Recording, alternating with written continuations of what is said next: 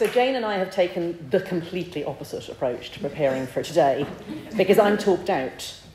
I feel I have spent 2 years writing everything I can think of and then chewing over my own words and turning every sentence into a sentence that was 2 words shorter and then turning it all upside down and then going around the place and talking to people who ask me always interesting and different questions, but they always start with, why did you want to write this book?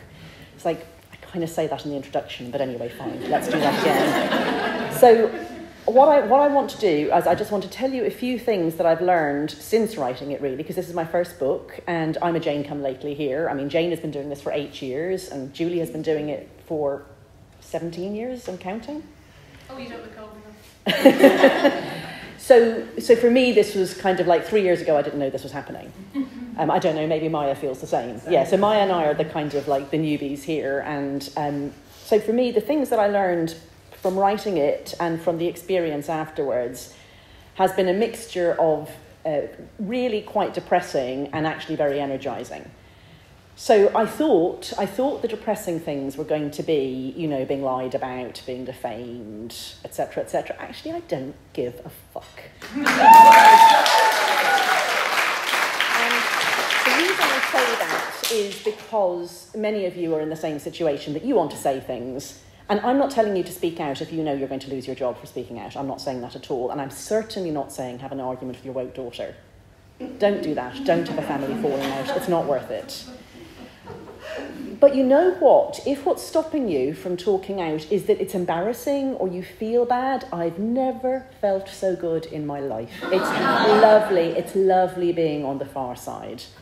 So on the other side of it, I was worried that, people would dislike me. I repeat the sentence that I've already said, etc., etc. So it's actually very nice. So once you say it, you start to feel better. And you will also have the strange experience that actually a lot of the tigers are paper tigers. So the experiences that I've had, when people are so sure that they're right and that you're wrong and that you're a bigot and so on, and you say, what about the rapists and they're putting in the women's jails? And they go, because they didn't think about that. They just thought, trans women are women, it's fine, And so then you realise that actually people haven't thought through what they're thinking about, and you start to feel better, and, you can rehearse your arguments, and I wrote the book to help you to do that. That was precisely why I wrote it. And actually you start to feel a lot better, and you start to feel a lot better with yourself as well. I didn't feel good for about a year. And the reason I didn't feel good was I didn't feel right in myself and in the world. Like I felt that I was, I'd gone out into, well, I don't know what I can call it, like, I do think this puts us all in the upside down, this thing, like back, black is white, up is down, everything like that. But that's not what I felt like. I felt like I was on thin ice. And I didn't like that feeling, that I didn't know what was going on and I wasn't sure I was right. I thought maybe I'd got something wrong. There was something I was missing. It really bothered me. I lost sleep over it. And once I got through that and got to the place that I felt I had thought it all through to my own satisfaction, I felt much better. And then when I started talking about it, I felt much better as well. So that was the first thing that I learned from doing it. It's not as scary as it feels beforehand. Again, I don't want you to get sacked. Don't do that. The second thing that I learned, and this is one of the depressing ones, is, holy God, what are we doing wrong with the teaching of logic? I just can't get over it. I mean, some of the things that we're saying, like, I can't believe that people can't understand it when I say, if you allow male people into female spaces, they're no longer female only. That isn't even a logical proposition. That is just me saying the same thing twice. And yet people can't get it. And people can read the entire book, at least I assume that people who reviewed the book read it all. I do wonder about some of them, particularly the one who said it would have been nice if she thought about the trade-offs. I'm like, did you read the last chapter? It's about that. Anyway, so it is quite depressing to discover that there are large numbers of people who cannot see what you're saying when you say, if you allow male people into female spaces, they are no longer female only. That was depressing.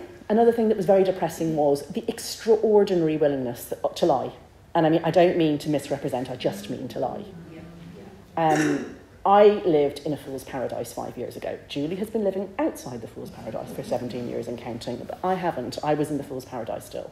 I thought, governments, and organisations were generally all right. They were generally well-meaning. Most people, if you told them something, like, if they said something and you said, well, that doesn't quite work because if you do that, you're not going to be able to keep men out of rape crisis centres, they go, oh, didn't think of that, you're right.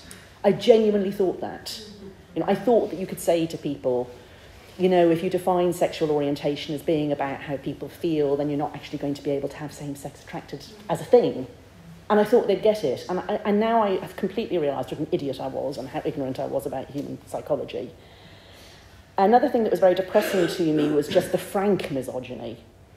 I didn't know that.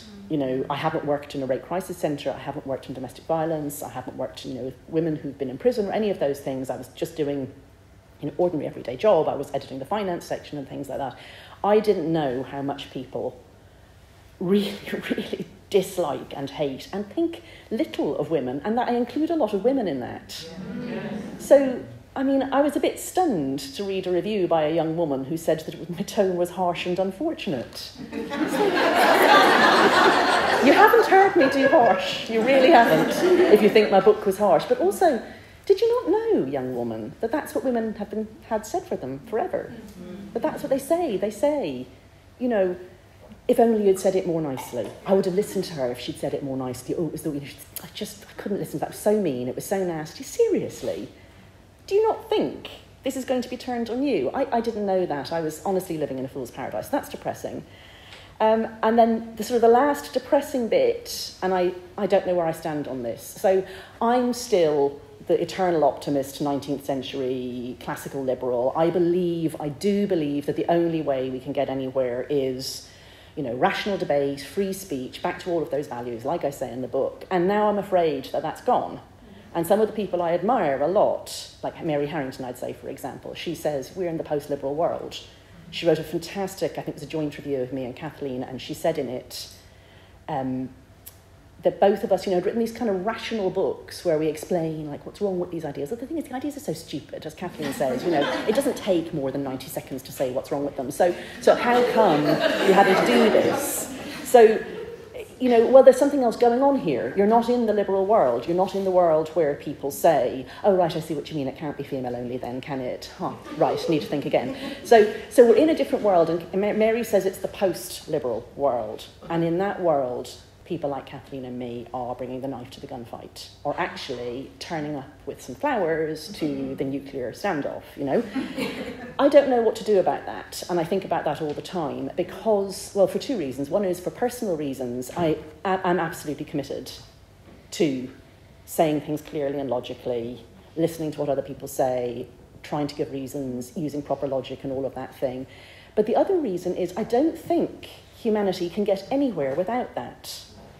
That is the way that we make knowledge. There is only one way to make knowledge. There are not other ways of knowing and all that sort of thing. There's one way to do it, which is the testing ideas, the viewpoint diversity, the listening, the knocking things down, the coming back and trying again, the asking people to test your ideas stuff.